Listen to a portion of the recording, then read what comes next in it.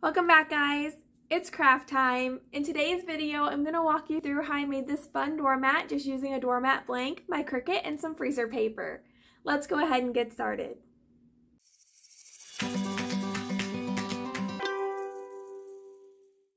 To start this project, obviously you want to grab all of your materials. I will list what I used in the description. I just picked up a plain doormat from Walmart. I picked up a roll of freezer paper, and obviously you're going to need your Cricut, whatever machine that you have. And then you want to pick your design. I wish that I could take credit for the wording on the mat that I chose where it says, "Don't stop, be leaving." Love it so much. However, that is an internet find.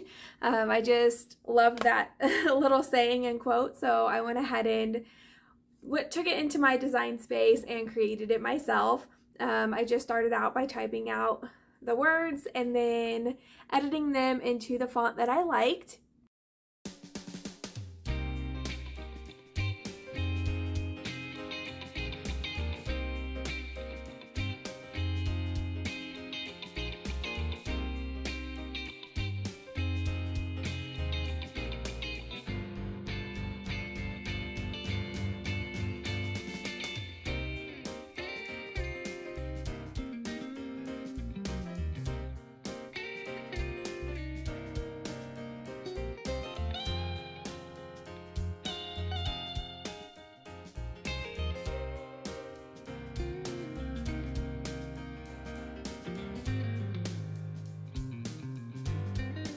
And I am not that great with Design Space just yet, but I do use Canva.com, which you can use their free platform. I also have their pro.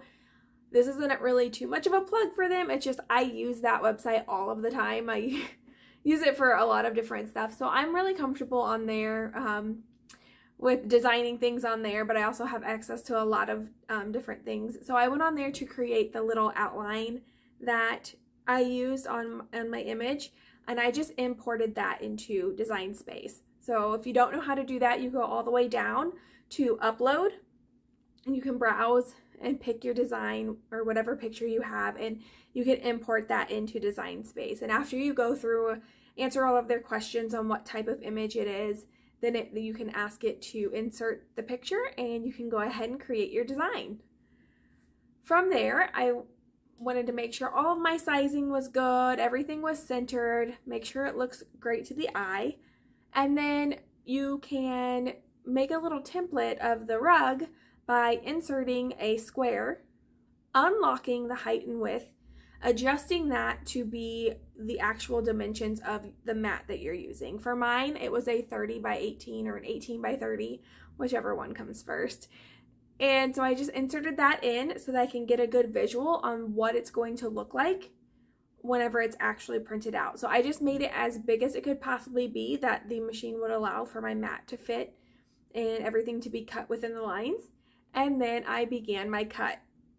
Now, I'm not sure how other people do this. For me, I did the shiny side down of the freezer paper. I then took my straight cutter, I cut it down to where it all fit really nicely, and then went ahead and proceeded with my cut. I didn't mirror it, I just cut it straight out because I wanted the shiny side to go down onto the mat. From what I saw, that's what the best thing that works, because then you can use your easy press or iron, whatever you have. I have an easy press too. That's what I used for it, to kind of heat the wax to where it will stay and create a nice cheap stencil for you. So after I've printed it, which it worked really good, you can select in your materials. If you type in freezer paper, it's actually on the list. So that's what I did. I just typed in the top corner freezer paper, it pops up. I added that as my material, and then I just cut it like with the default settings. It worked really well. There were a few spots that ripped just a little bit, but not completely off to where I couldn't still use the piece. And then I weeded it like you would any other piece, but you want to remember it's a stencil, so you're not taking the background, you're actually taking out the letters, because that's what you want to be missing. And just make sure you don't throw away the insert of any of the letters. So like the middle of the B's, you want to keep those to make sure that you have those to inlay so that you can do your stencil correctly. After it was done printing, that's what I did. I removed all of the letters, making sure I still kept the middles of everything. And then I took it off of the mat, which let me go ahead and say with this mat, I'm not sure what the exact, I think it says RIZEE. I will link this down in the description in my affiliate links. So this is not a Cricut brand mat. I got all three. I have the light grip, the standard grip, and then a heavy grip. And this worked amazing. I've only used it a couple times so far, but I'm gonna go ahead and say that I think this is worth the money. Yeah, I think it's worth you at least checking out for the price that I got it at, which off the top of my head I can't remember, but I definitely know. I'm pretty sure I got all three for the price of one if I were to go Cricut brand. And I've used it several times and it's worked like magic. So that's just my opinion. Again, I am new to Cricut, so don't come for me. I just wanted to share that with you. Again, I will link that down in the description if anybody wants to check it out. But what I was saying is after I weeded it all off the mat and got everything ready, I went ahead and set up my heat press. For the research that I had done, you wanted to set it between 300 and 325, and it's just going to kind of depend on what you feel you need. And then I don't think it really matters what you set the timer to, because you're only going to be holding it on your project for like 5 seconds at a time. So you're going to do like 5 seconds down, move it, move it, move it, move it. Now what I found, so whenever you pull the freezer paper off, it's going to curl up on you. I don't really know that there's anything that you can do about that. So whenever I put it down on my mat, I did my best to kind of make sure that it was centered. I just used measuring tape and kind of went off of the sides of it.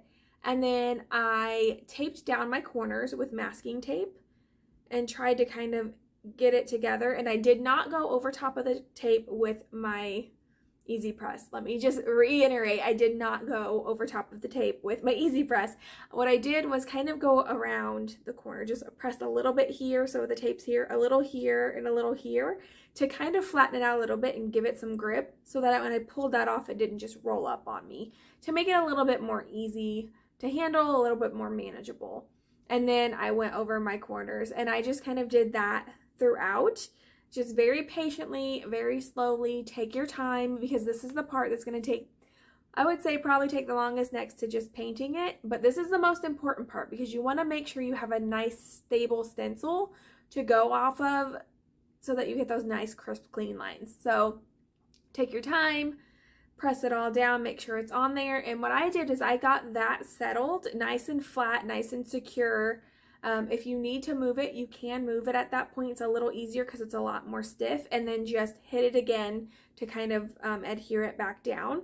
And then add in like the middles of the B's, like all the middle, like the A's, you know, of all of the letters.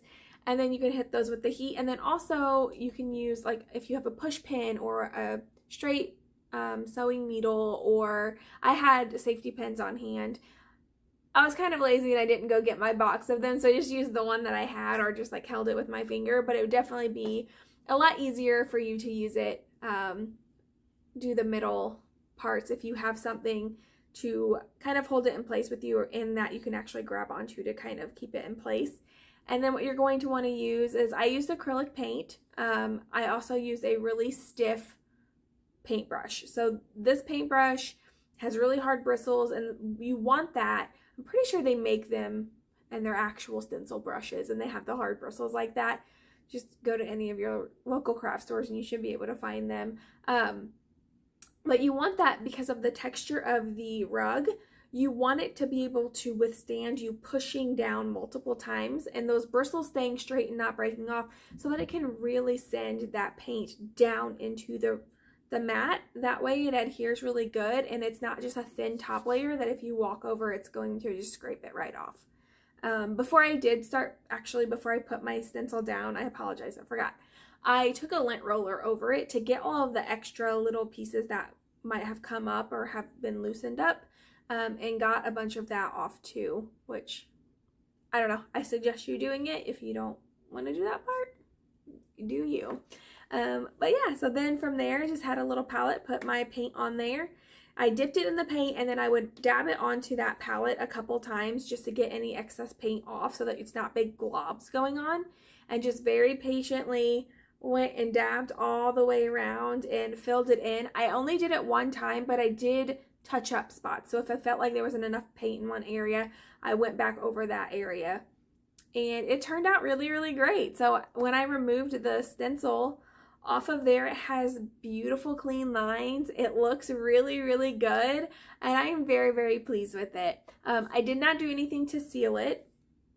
Again, from the research that I saw, it doesn't make that big of a difference, so I didn't worry about doing that. If you know something that I don't, please be happy to share with me. I am always willing to learn and always willing to hear your critiques. Yeah, so let me just take you guys in for a closer look to see how this turned out. Like I said, it definitely takes some patience, and it's one of those, after you do it, it becomes easier. So I have actually done 2 mats now, and one of them was this first one here, and then the other one had super intricate like detail on it, and I did it because I really wanted to challenge myself and learn and kind of see if I could even pull it off.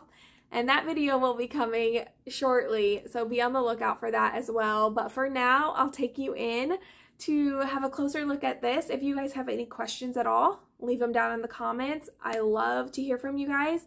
If you haven't subscribed, please do. We love to have you join the channel and give this video a like. I'll see you next time.